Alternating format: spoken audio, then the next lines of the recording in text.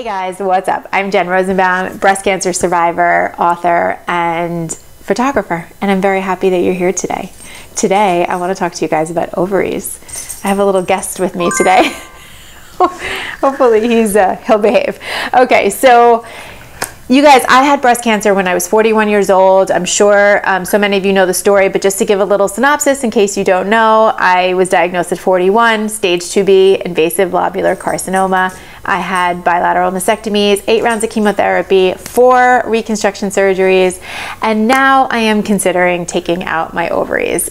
Why, you may ask? Well, let me explain.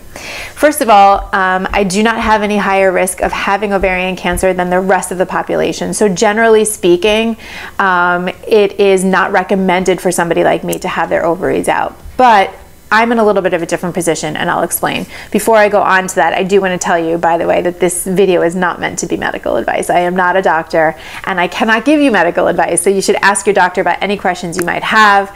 I am just explaining things as I know them from a patient point of view, and if I am wrong about something, please let me know, but this is my experience. Okay, so I went to my gynecologist, and this is probably the 4th or 5th time I've gone to the gynecologist to talk to her about having my ovaries removed.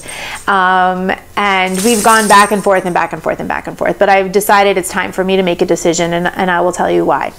So I am on tamoxifen. My breast cancer was hormone positive, which means it feeds off of hormones. So when that happens, they put you on some sort of medication. It doesn't have to be tamoxifen. There's different versions depending if you're menopausal, premenopausal, that basically block the cells, the estrogen from getting to the cells. So for example, if this is a cell, it's like Pac-Man and it's hungry and it's eating the estrogen, right? What happens is when you take tamoxifen, it blocks that. It doesn't allow the cell to eat the estrogen. So in theory, it will not grow or not survive because it doesn't have any food.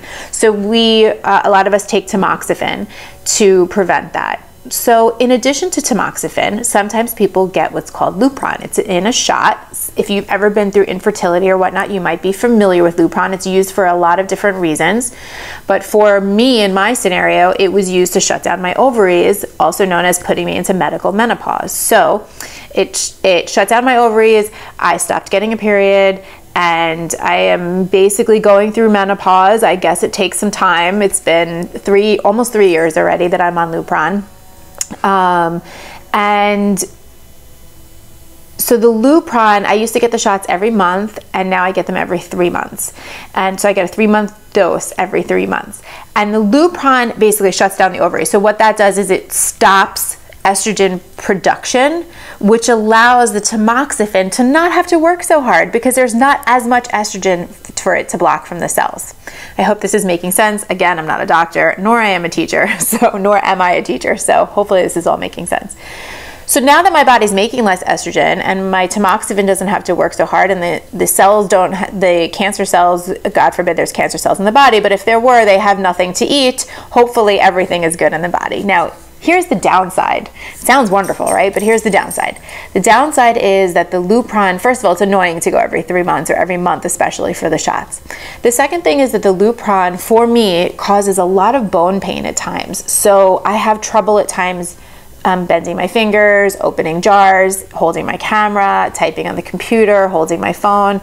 And it's not just my fingers, but I think I feel it there the most because obviously I'm the most active with my hands, but I feel it in my wrists, I feel it in my knees, my hips, and all the bones in my feet. Sometimes it's hard to walk.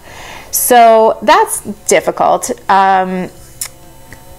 It can also cause a lot of other things, right? Hot flashes, mood swings, all of the menopausal symptoms that women typically get throughout menopause. I am definitely having all of them. So the protocol is for somebody like me to be on Lupron for 5 years and then come off of it.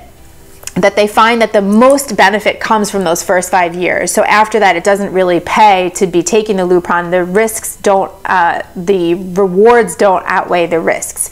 So 5 years. Now I'm about 3 years in. I only have 2 years left. So the conversation between my gynecologist, my oncologist, and I is it beneficial for me to just remove the ovary? So I can stop taking the Lupron, which will hopefully lead to some sort of better quality of life, meaning that my bones might not hurt. I might not feel like I'm 85 years old, although I might. There's no guarantee. because obviously removing the ovaries will keep me in menopause. Is it worth it to just stop taking the shot? And also, is there a chance that when I am done taking the Lupron in 5 years, I'll be 48 years old? Is it possible that I could come out of menopause and then have to go through it again? Now, let me tell you something about menopause, okay? Nobody wants to go through it one time, forget 2 times. I think I've been through enough in my life. So I went to the doctor. I recently got a new gynecologist, and I said to her, look, I really want to make an educated decision here. I don't want to just flippantly say, hey, take my ovaries. So let's make an educated decision, which she is helping me do. She sent me for a bunch of tests, including bone density, genetics, blood tests, all sorts of different things. And so far, I'm very lucky to say that my genetic testing has come back all clear. And we did a pelvic sonogram. So we checked my ovaries, my uterus, my fallopian tube. Yes, I only have one tube. I'll explain. And everything looked really good. Everything looked good for the most part. Let me back up for a second. Everything looked good. My endometrial lining was a little bit on the thick side, so we ended up doing a biopsy on that just as a precaution, but it came back fine, and it is a side effect of the tamoxifen that happens at times. So we just wanted to make sure everything was okay. If it was not okay, God forbid, I'm knocking wood, we would have had a further discussion about possible hysterectomy, but I do not have to go that route right now. So again, I'm just knocking wood. You guys can't knock enough wood. So I only have one tube. Let's talk about that for 1 second. I had an ectopic pregnancy back, I don't know, many, many years ago, and I lost one of my fallopian tubes. And this was a consideration for me because actually some ovarian cancers start in the fallopian tubes. And I wanted to learn more about that if I only had one tube, would that reduce my risk of ovarian cancer? So my doctor and I had a long talk about it, and it turns out that only about 10 to 15% of cancers from the ovaries that are on the ovaries come from the fallopian tube. So for me, it wasn't enough of a reason to not remove my ovaries. So that was one thing that we put aside. And the other thing is, for me, is that it would give me a little bit of peace of mind. Even though, like I said, I'm not in any higher risk than the rest of the population to get ovarian cancer, I also wasn't any higher risk to get breast cancer, and here I am, right? So the difference between the two is that obviously the rates of breast cancer are much higher than ovarian cancer, so the chances of getting breast cancer for women in their lifetime is 1 in 8, and ovarian cancer is like 1 in 60 something. So the numbers are much different. However, ovarian cancer is usually found in stage 3 or 4, where breast cancers are often found much earlier. So when I'm hearing these statistics, when I'm understanding the numbers and the odds and the chances, and I'm using my own personal experience to make decisions, I've decided that I'm going to remove them. And I will tell you that it's not an easy decision. And they called me the other day to schedule the surgery, and I had a freak out moment, and I said, you know what, I'll call you next week. I'm really not ready to talk about it just yet, because the truth is I don't want to do it. I don't it's very hard for me to say at 46 years old that I'm going to remove another part of me that is attached to my femininity and my womanhood after losing my breasts. Even though nobody sees ovaries and I'm done having children, there is something about it that makes me feel very sad. And there's something about it that makes me feel extremely empowered to take control of my own health and my own body. So I think I talk about this in every single video that I make, but about the conflicting emotions existing at the same time, and this is no different. It's feeling very sad and feeling very empowered and relieved at the same time that a doctor heard me and agreed with me that yes, it's time for you to remove the ovaries. It will hopefully help you. Now, there are downsides to it, of course. Being in menopause so early is not great for your bones. So I did have a bone density test in which I do have some osteopenia, which is the sort of gray area between normal bones and osteoporosis, sort of that area where there is some breakdown of the bones.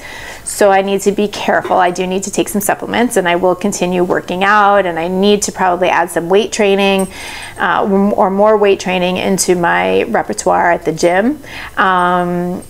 And these are all things to consider. You know, I do feel a little bit like being in early menopause or being put in early menopause has aged me a little before my time. People tell me they don't see it, but I can see it. I see a difference in things like my hair being drier or my face being more, just a little more wrinkled or a little more saggy skin. There are changes that I have seen over the last 4 years. Now, granted, I have been under a lot of stress. I had cancer, but definitely there's changes in the body. I know a lot of women talk about vaginal dryness, trouble with sex. My gynecologist says to me, well, I have solutions for that, but also, you know, you should have a good partner. So maybe that's some good advice for you guys out there.